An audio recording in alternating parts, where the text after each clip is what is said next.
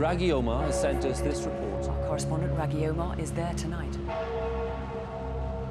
I'm returning to the city I reported from at the beginning of the Iraq War. The very heart of Baghdad. It's raining now, it's literally raining mud. When the invasion began in 2003, I was a fresh-faced correspondent full of ambition and fear. This is what shock and awe looked like as it tore into Iraq's capital. But just think of those ordinary Iraqis living near these targets.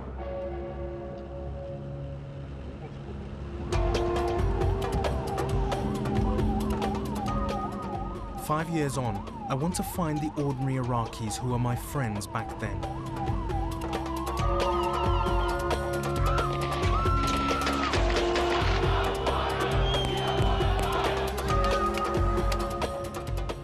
Everyone knew war would bring tragedy, but could anyone have predicted that a country could unravel so drastically?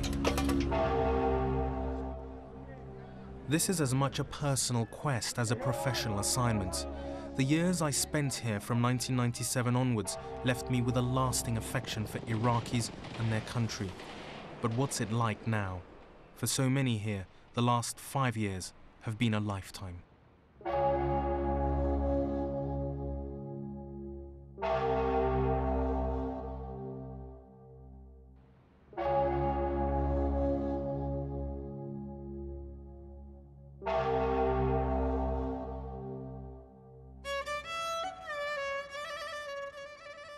In 2003, the Palestine Hotel was home for me and dozens of colleagues. Today, it's deserted. It was from the hotel roof that I filed my first reports of the war, witnessing the land invasion as American troops advanced alongside the Tigris River. They met little resistance, and time was clearly up for Iraq's feared and hated dictator.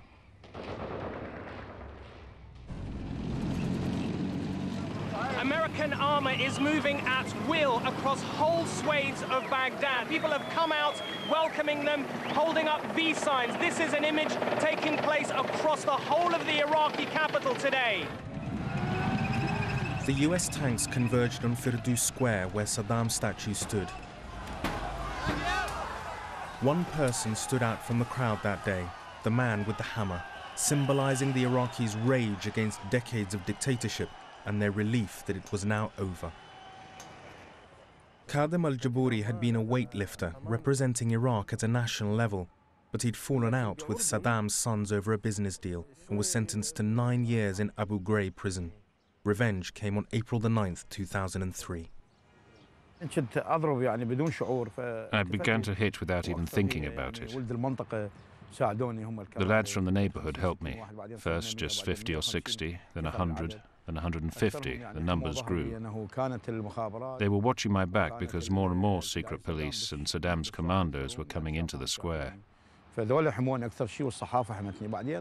saw me, but the guys and all the journalists were shielding me.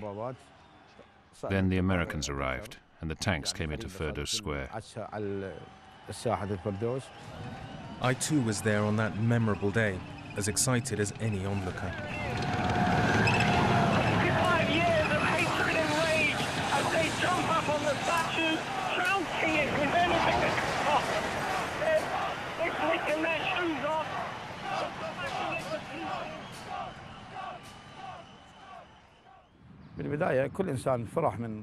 In the beginning, everyone was happy to have got rid of a tyrant and his oppressive regime that had destroyed the Iraqi people, made them slaves and imprisoned or murdered them. Everyone knew history had been made that day, and everyone wanted their own memento, including me. Today, a nondescript piece of modern art has taken the place of Saddam's statue. But what's replaced his rule? Democracy, America and Britain will argue. Lawlessness, many Iraqis will tell you. When we had elections and the government started taking shape, the militias started killing. Things got worse and I began to change my mind. It was far worse than the 2 previous years of occupation. While Saddam was a killer, a criminal, he did give us security and opportunities for business and work. Now I don't know whether to feel happy or sad.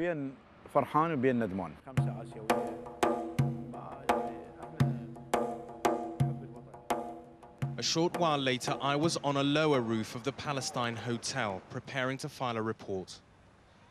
As I did so, a French television crew were filming this tank.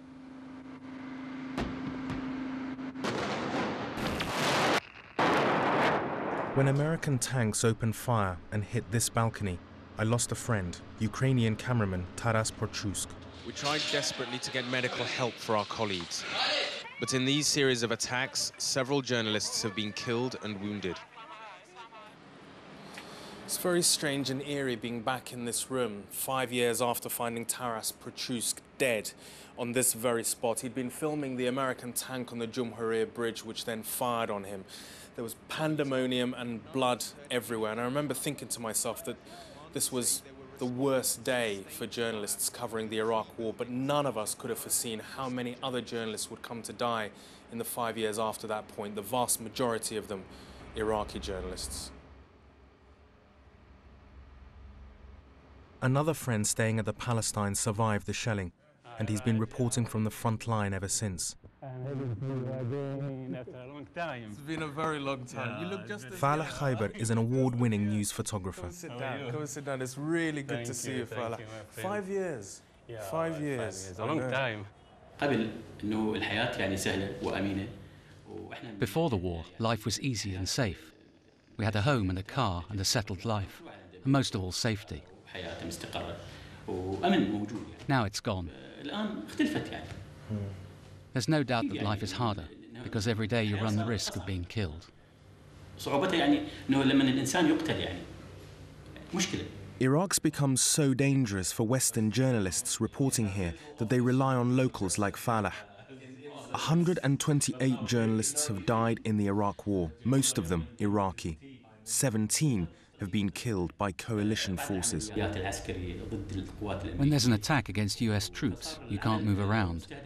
You don't know who your enemy is anymore. That's why as a cameraman or journalist, you've always got this element of fear. Even the Americans arrest us and confiscate the photos on our discs.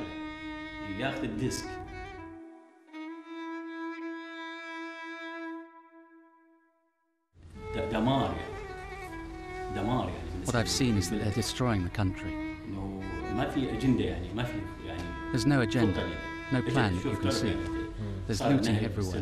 Life has been destroyed.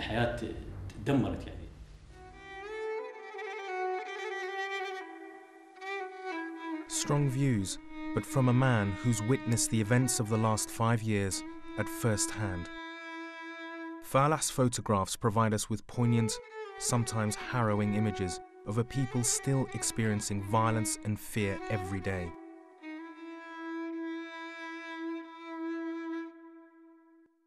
Women in particular have suffered from the lack of safety. Saddam's regime was brutal, but it was secular. Since it was removed, religious fundamentalism has been on the rise. Many basic freedoms, from education to employment, are now denied, and violence against women in the name of honor and religion has become commonplace. The collapse began as soon as the killing and looting started. Women began to feel frightened. Female students were afraid of continuing their education because they could be kidnapped. Several times, cars taking girls from home to the university were seized. Women were terrified, and even the men were afraid of allowing their wives or daughters to go to the market. Dalala Rubai is a brave woman. She campaigns publicly, demanding support for women who have lost their home or income.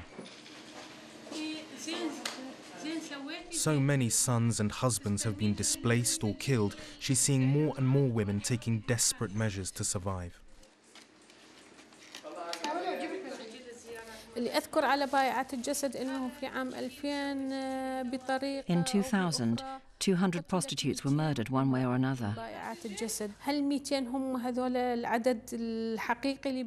That wasn't all of them, of course, and now there are thousands.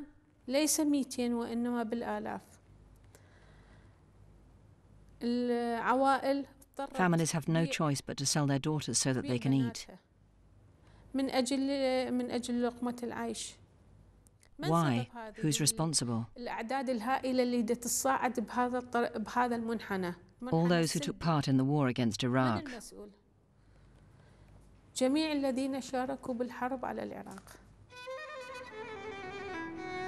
The Iraqis I meet no longer see the coalition forces as an army of liberation, but of occupation. Promises of security, reconciliation, and a rebuilding of the country remain unfulfilled. At best, they feel confused by foreign armies on their soil. At worst, hatred